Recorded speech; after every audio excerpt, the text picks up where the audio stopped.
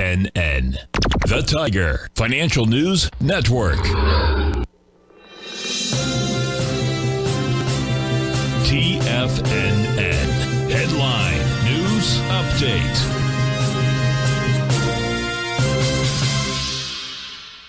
Good morning, everyone. Basil Chapman here on this Tuesday, the 11th of June, 10 o'clock Tiger Financial News Network market update. So this is going to be very interesting. Look, the E-mini went right down to that 53.34 level. That was that horizontal line that we've been talking about for ages, just bouncing around, keeps testing it. Well, let's get to the market itself. We're looking at the Dow.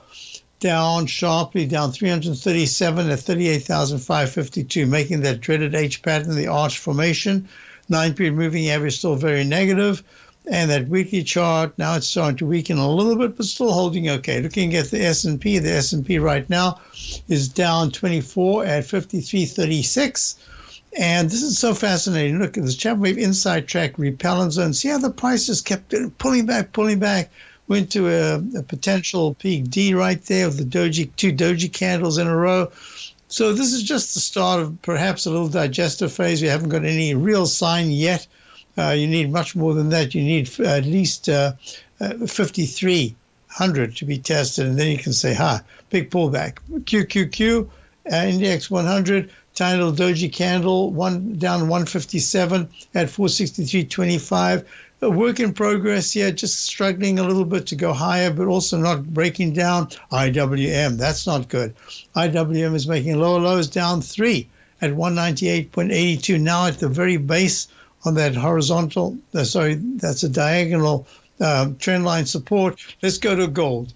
Gold got smacked on Friday, had a little bit of a rally yesterday, following through today, a little bit on the upside, up 7 at 23.34. Certainly that was a huge decline, so some kind of a bounce is expected. And what we're looking at here in the weekly chart, nothing to see here, just a little bit of a digestive phase. Let's go to the dollar. Dollar had a really big rally, and now it's continuing.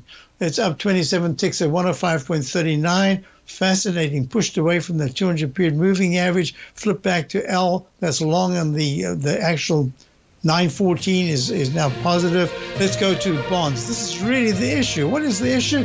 Bonds are only up 930 seconds at 117 and 630 seconds. They haven't flipped negative yet, but it's close, and that's really going to be the issue, and we haven't done that yet.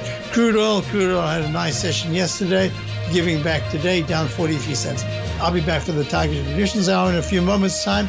Hope to see you there. Check out my opening call, my day.